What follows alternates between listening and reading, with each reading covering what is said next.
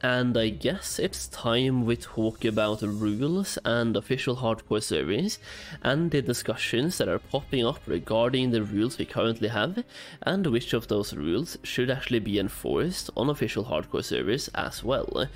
Now, please let me know your thoughts in the chat and the comments as we go through this, but basically what I want to do in this video, I reacted to Stay Safe's video recently, so that gave me a couple of ideas of what I want to talk about, but I made a video recently talking about what I want to see when it comes to rules, but today I want to highlight the pros and cons of the rules and why they're there in the first place, and talk about what could happen on official servers and a couple of solutions to everything that people are discussing. Basically, there's two sides here. There's a side who wants to have all the rules we currently have in the add-on, because they want to have the challenging part of the hardcore challenge, and then there's the players that want a more social, interactive game who want less rules, and that might take away part of the actual challenge itself. So it's more of a, do you want it to be a challenge or a social game? Now let's talk about the rules themselves, and for this I want to take this over to the website for Classic Hardcore, where we can check out all the rules and basically talk about them as we go through. So here we go, this is the Classic Hardcore website. Let me just take this off and we can take a look at this. So we're going to go through the rules one by one, talk about the rules and the pros and cons of that rule itself, and what Blizzard could do on hardcore servers in regards to these rules. So the first one we have to talk about here is death equals delete. This one should obviously stay the way it is. Oh yeah, Bunda, yeah it is. You can see this one on YouTube, and you can also see it right now on Twitch or Kick. Yeah, so death equals delete, this one should obviously stay the way it is. Next up we have professions, so no restrictions, all professions are allowed. Not really anything to talk about here, same with talents, like nothing to really talk about. Next up, gear and items. You can use all gear that you self-craft or obtain via quests, drops or NPC traders. Basically all rarities. I see no real problems. Like, just leave this the way it is. You can use all gear pieces, but this one we will touch more base on when it comes to the auction house and trading and interaction and stuff like that. So first of all, the auction house. Right now on hardcore we have no auction house, no player-to-player mail. Collecting NPC mail is permitted and your personal bank can be used. Now this one, they could do like two things. They could let it be the way it currently is, so no auction house. They can also open up the auction house completely, right? Where people can trade between hardcore players on hardcore servers. And personally, that is what I want to see. Like, I'm trying not to be too subjective here, more objective, but they can do two things. They can keep it the way it is, and have no auction house, no trading, no player-to-player mail. And that way you will keep the challenge the way it currently is, or you can open it up. Personally, I think it would be incredibly fun to see a hardcore economy where you know that everything that is being sold has been farmed, or like it's been obtained by a hardcore player.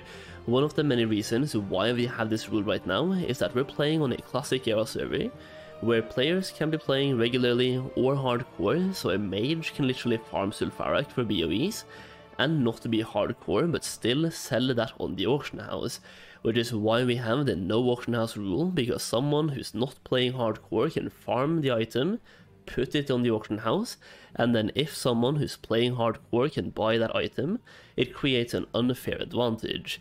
But I would personally love to see a hardcore economy where everything that is on the auction house and everything being sold is actually obtained through hardcore methods. I think that would be incredibly fun to watch, and some of the items that have high values right now on Classic Era, they could have insane high values on hardcore. Think about potions, flasks, everything that attracts or everything that buffs your player and makes you survive more will obviously be in high demand, and think about the price of Edge Masters. That's going to be absolutely insane. Okay, they could also do one more thing. For example, they could restrict the auction house to only level 60s, or something that I've been thinking about myself, have it be a in-game feature that unlocks at level 40. That way you can start using the auction house before max level, and it also prevents you from buying and twinking yourself out at level 1, 10 or even level 20. So having it be something that opens up at level 40 could be fun, because some classes will need some gold for the level 40 mount, and suddenly getting access to the auction house at level 40 could be a huge boost to be able to afford that mount at level 40. Now, what do I think will happen when it comes to this rule? I'm just going to talk about both auction house and trading at the same time here. I think Blizzard is just going to do nothing. If people want a challenge where there will be no auction house and no trading, they will keep on using the add-on, making their own challenge on those servers. But for the servers themselves, I don't really foresee Blizzard doing any meaningful changes other than adding death equals delete and maybe fixing some of the, what do we call them, some of the griefing methods, the bugs, the exploits, whatever. I think they will be fixing a couple of the ways people are griefing, and some of them can be difficult to fix, but they will try, and they will probably fix most of them.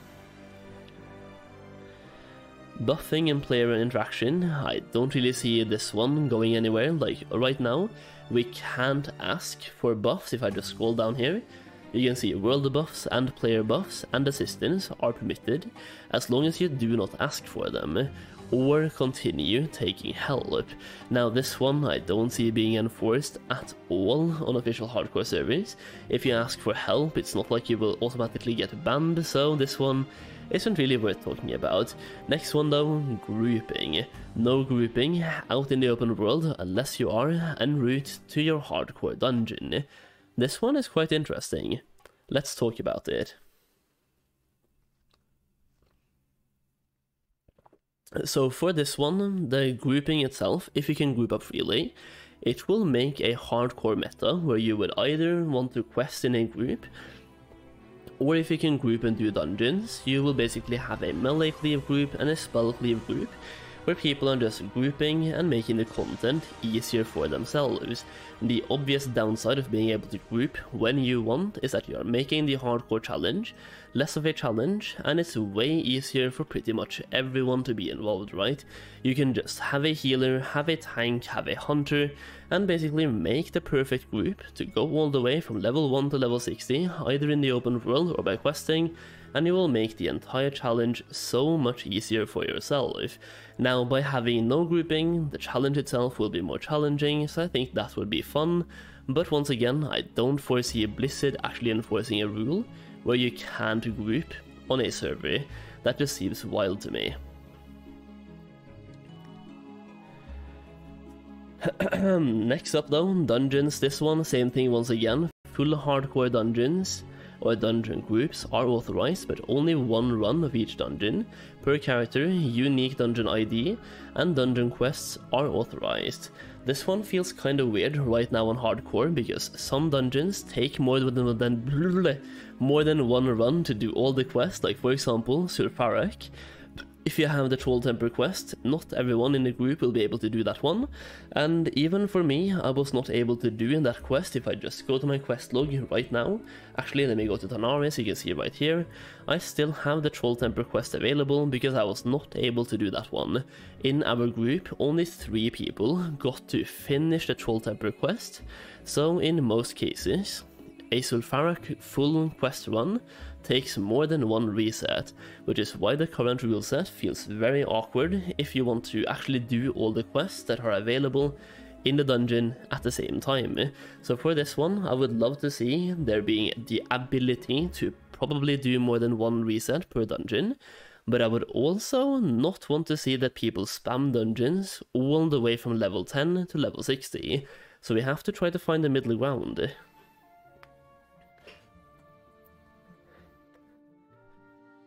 Now maybe what they do here is maybe give you so you can do one dungeon every single day. That way, if you fail to do your quest in Sulfarak, you can come back the very next day and then start doing your dungeon. Or maybe you can do one dungeon every hour, maybe you have 5 dungeons per day. basically a compromise, right? Because in my opinion, you should be able to do more than one dungeon per day, but you should also not be able to just spam dungeons endlessly, because personally I feel like that would take away a lot of the fun of the challenge itself.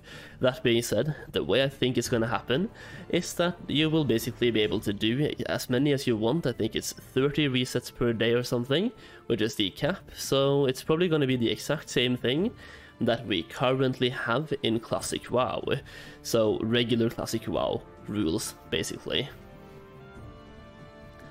Now there's only really two more things to talk about here. You have forbidden abilities and actions, and store mounts, PvP and battlegrounds.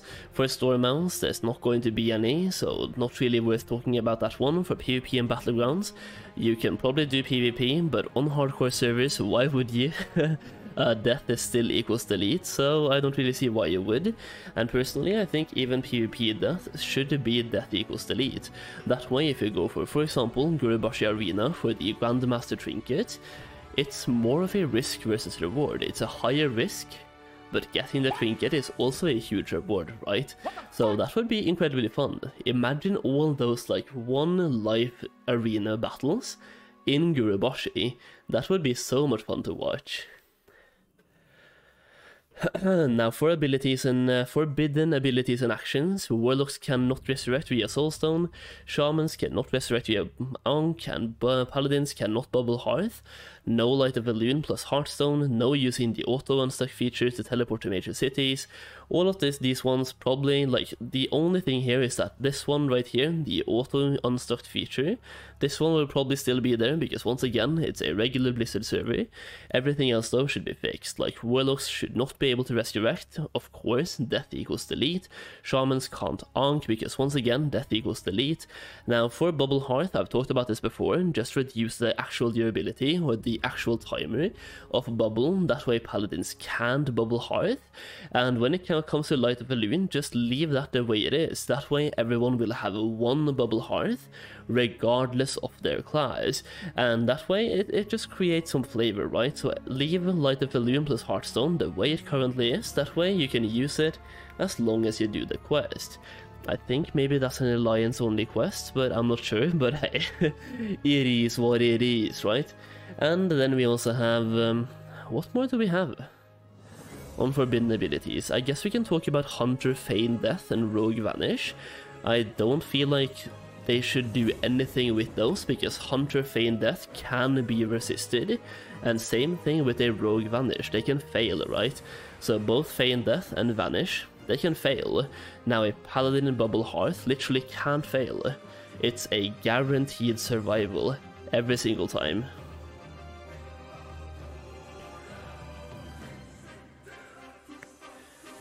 Now all of this being said, what exactly is Blizzard going to do? Well, they're going to do one thing, two things. They're going to fix all of them, well, most of the griefing methods they're going to fix, and they're going to make it so death equals delete. Everything else, I think they will leave the way it is, because let's face it, the second they start enforcing more rules, like let's say they disable grouping, they disable the auction house, they disable trading, they do one dungeon per day, what are they essentially doing here? It's more work for less reward. They put more work on themselves to attract less players, and as a business, that doesn't make sense. They want to do the exact opposite, do less work for more reward. So at the end, I just think we're going to get basically fixing griefing methods and also making it so death equals delete and everything else will be open. So grouping will be open, trading will be open, dungeoning will be open, and it's up to the players to enforce player-made rules. So what will probably happen is we're going to have the same add-on over there as well for people who want to have a solo self-found challenge, but the server itself will be very open. And I guess that's pretty much what I wanted to talk about. I just wanted to use that flight for a half a second and talk about my version of the rules, some of the pros, some of the cons, and what's basically gonna happen there. And now we're going to go and hand in our Warlock quest from Sunken Temple.